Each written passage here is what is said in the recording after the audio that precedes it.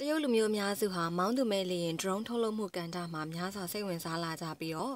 တရုတ်နိုင်ငံမှာလည်းအဲ့ဒီမောင်းသူမဲ့လေရင်များဟာနယ်ပယ်ကဏ္ဍအသီးသီးမှာလွန်စွာအသုံးဝင်လာကြပါတယ်။တရုတ်နိုင်ငံရှန်တုန်းပြည်နယ်ရှိ drone ခေါ်မောင်းသူမဲ့လေရင်ငယ်မောင်းနှင်ရေးသင်တန်းကျောင်းမှာသင်တန်းသားတွေကိုမောင်းသူမဲ့လေရင်ငယ်ထိန်းချုပ်မောင်းနှင်ခြင်းနည်းစနစ်များပါဝင်မောင်းသူမဲ့လေရင်ငယ်ရဲ့အစိတ်ပိုင်းအချို့ကိုကိုယ်တိုင်ဖန်တီးနိုင်ဖို့သင်ကြားပေးလျက်ရှိပါတယ်။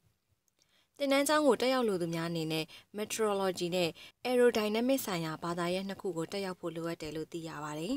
။မောင်းသူမဲ့လေရင်ငယ်မောင်းနှင်ရေးသင်တန်းဟာအချိန်ကာလအဖြစ်2ပတ်ကြာမြင့်မှာဖြစ်ပြီးတော့သင်တန်းကြီးအဖြစ်တရုတ်ယွမ်1000 American Dollar 1500ကျသင့်မှာဖြစ်ပါတယ်။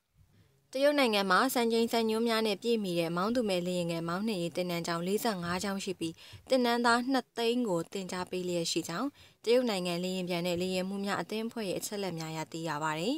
။တရုတ်နိုင်ငံ drone ဆိုင်ရာဥပဒေများအရအလေးချိန်80ကီလိုဂရမ်နဲ့အထက်ရှိပြီးအမြင့်120မီတာထက်ကျော်လွန်တဲ့ drone မောင်းနှင်သူများဟာမောင်းနှင်ခွင့်လိုင်စင်ကင်ဆောင်ရမှာဖြစ်တယ်လို့လည်းသိရပါတယ်ရှင်။